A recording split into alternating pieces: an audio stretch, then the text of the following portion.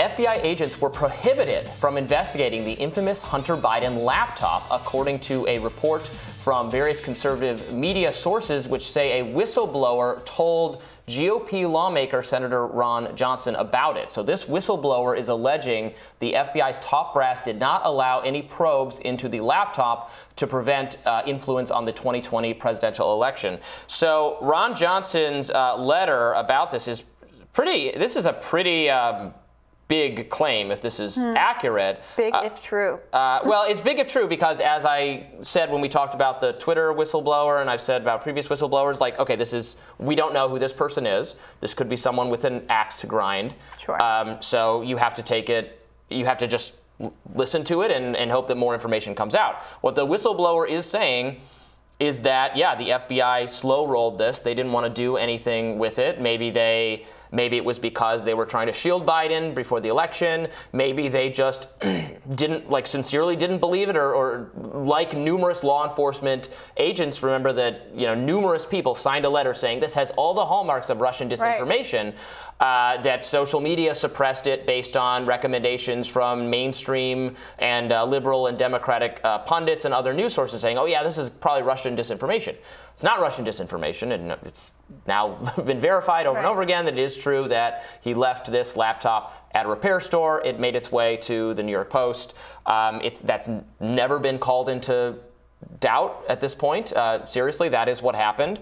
So it is not unbelievable. It would not be crazy at all that the FBI did, in fact, slow roll this, because former law enforcement officials, former intelligence officials signed a letter saying, oh yeah, this is probably Russian disinformation. So it would not be surprising if that is actually what the people inside the Bureau thought. Yeah, and I think this doesn't make it right, but I think there probably also were some concerns given the blowback that the FBI got over the timing of the investigation into Hillary Clinton's emails in the election.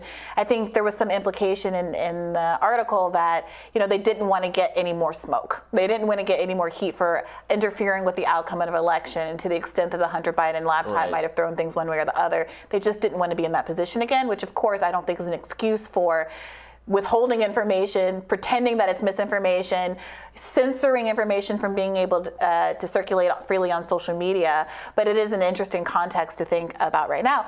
In addition to the fact that there are some people who are going to perhaps look at this skeptically, because we're at a place where skepticism of the FBI does help those who are looking to exonerate or take the heat off of Donald Trump as he's being investigated right now.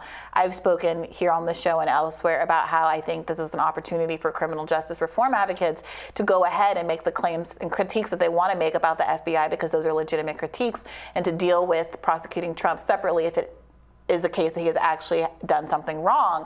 But I do think that that's going to be on the background of some people's minds as they consume this story. I mean, it's not, because the agency is not, they can't say, well, we're just trying to be neutral, so we didn't want to do this during an election, because they were not I mean, that would be one thing if they were just totally neutral, but of course they weren't, because people used the good name of the FBI to, it's maybe undeserved good moral standing, where I probably you and I, as a leftist and a libertarian, always had more skepticism of law enforcement. I thought you almost referred to yourself as a leftist. No, you, the left. I don't think I'm passing for a leftist today. Well, we did a lot of good police. Good policing segments today. Yeah, not that student loan segment today.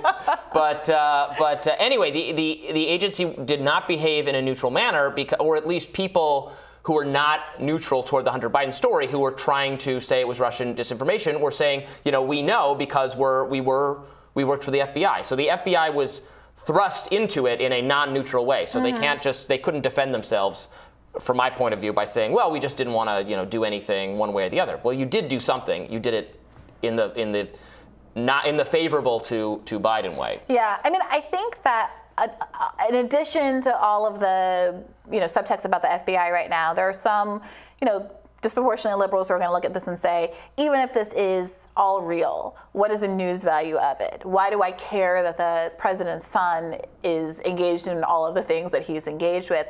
And I do think that those people who are trying to make the case that the FBI needs to be critiqued for showing bias, or that the social media companies need to be critiqued, should do more to make a substantive case for why there's news value here outside of just the censorship story.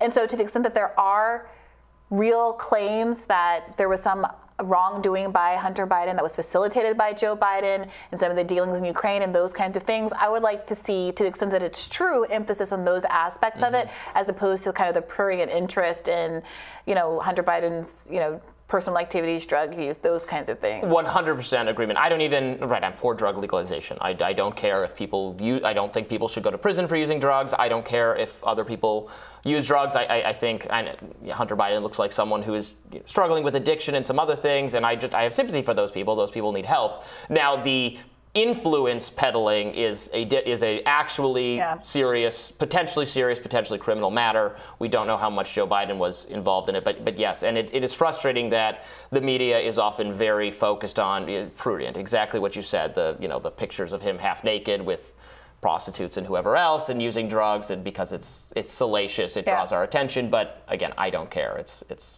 That should all be legal, in my view. Yeah, well, we'll see what comes of this and this whistleblower claim and this letter.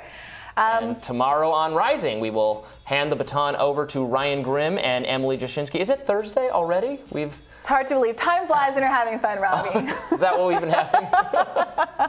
All right, well, Emily and Ryan will talk to Trita Parsi about the latest Iran deal issues, so tune in for that. Yeah, and be sure to like and subscribe so you don't miss any content. And for those of you who like to listen while on the go, we are available anywhere you listen to podcasts. And you can also catch us on the Plex TV app. So check that out. Learn how to use your smart TV devices. So you tell us how to do it later. Write to us, tweet at us. And we'll see you next week. Bye, guys.